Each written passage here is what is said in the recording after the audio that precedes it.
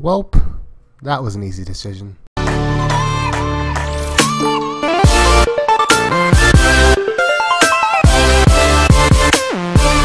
What's going on YouTube? It's your boy Mocha. I'm here to talk about Resident Evil's spin-off game Umbrella Corp. Umbrella Corp is the new competitive zombie shooter from Capcom. This game, in a nutshell, is all the action from Resident Evil 5 and 6 jammed into what I feel is a rush project. Umbrella Corp, in theory, had a lot of solid ideas I just never really seemed to formulate. With detailed customization, creative level design, and competitive one-lifer and team-based online modes, this game could have been something special. Keyword, could have. Where this game fails is in player movement and the overall feel of an actual shooter. As I was playing, the most obvious thing was I never felt as if I was walking. The player's movement felt like I was drifting or floating away. The gun mechanics are off as well. I hate the switch from over the shoulder to scoped. I honestly just hate the over the shoulder that they've really stuck doing. It's way too close to the screen and it really just throws me off. And at times I felt like I had better luck hip firing than actually aiming down my sights.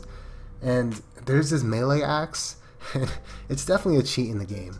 You have the ability to lunge at players and pretty much crack their skull open, and it kind of gave me that Call of Duty Commando Pro feel, which was very annoying. I feel as if Capcom was trying to milk it, if that makes sense. You know, they saw the market in the competitive multiplayer field with Call of Duty and the Battlefields and the Titanfalls, and they kind of said, hey, you know, maybe we could dip our feet and try it. But no, Capcom, like I get, you know, you want to sometimes step outside the box, step outside of your lane and try different things, and I do applaud you for that, you know, but this just isn't the route to go. The competitive multiplayer Resident Evil thing is just, it's not, like I said, it's an interesting concept, but it's just not it's not what we asked for, it's not what anyone wants, and it's awful.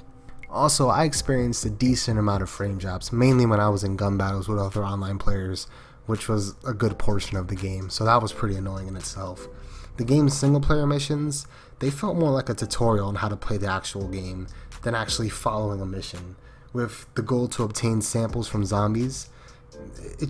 I couldn't get past the 4th mission without wanting the zombie just to bite me and take me out of my misery.